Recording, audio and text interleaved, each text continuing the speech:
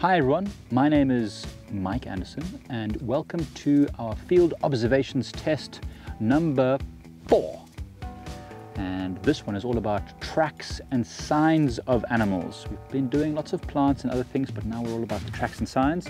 And we've come to our first awesome track, which is right down here in front of me. So what animal could possibly have created this track? There's an idea so you can see the size of it.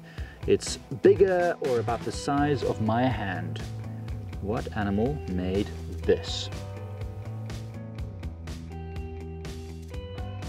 There is a beautiful marula tree here, nice and tall, which is covered in mud. Over here, you can see all over here, there's a lot of mud. So tell me, what animal did this? And as a bonus, what was it doing when it did this?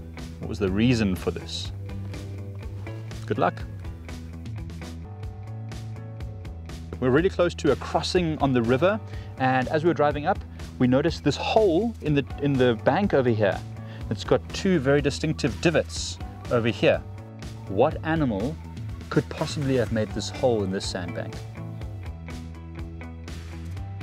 All right, so question number 4, and this is a really awesome one.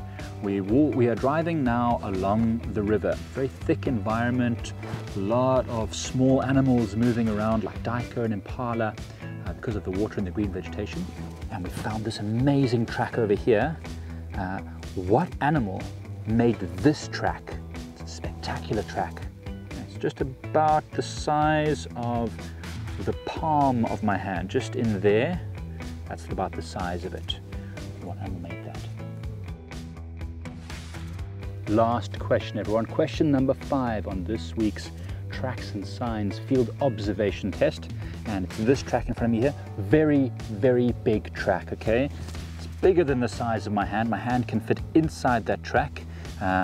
This track the animal was moving that way. And it looked like maybe it had a little bit of unsure footing on this particular patch, because look at that big, long slide mark. I think it put its foot down and slid as it was trying to walk around. What animal made this?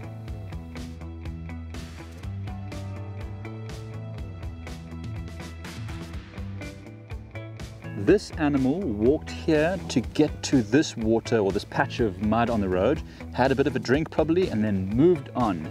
And if you said it was an African buffalo, you'd be correct. This is a marula tree. It's very tall. We're very close to the river, and this marking is quite high. The only animal that this could have been would be an elephant, okay? A warthog or a rhino would have been here, buffalo maybe a bit taller over there, or rhino, but up here it can only be an elephant, so well done if you got elephant correct. And what was it doing? It was rubbing its body against this to loosen off dead skin and parasites that might be embedded in its skin. Awesome. This animal was spectacular. It was one of the bee eaters, either a bee eater or a kingfisher, probably a white-fronted bee eater, because white-fronted bee eaters are not communal nesters. They're not in big, massive flocks. It could be carmine bee eaters, but carmine bee eaters you'd see just hundreds of holes all over this bank. So that is really cool. This is my favorite animal that made this track. This was a leopard walking along the road here at the edge of the Karongwa River, probably hunting some of the small animals that are along this river course.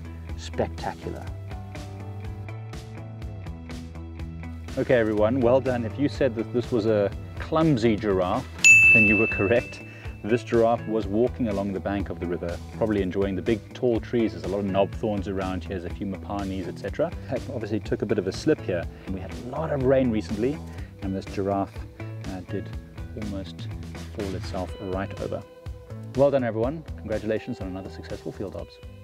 Thank you for watching, I hope you enjoyed it. If you liked this video and you want to see more just like it, please don't forget to hit the like and subscribe button.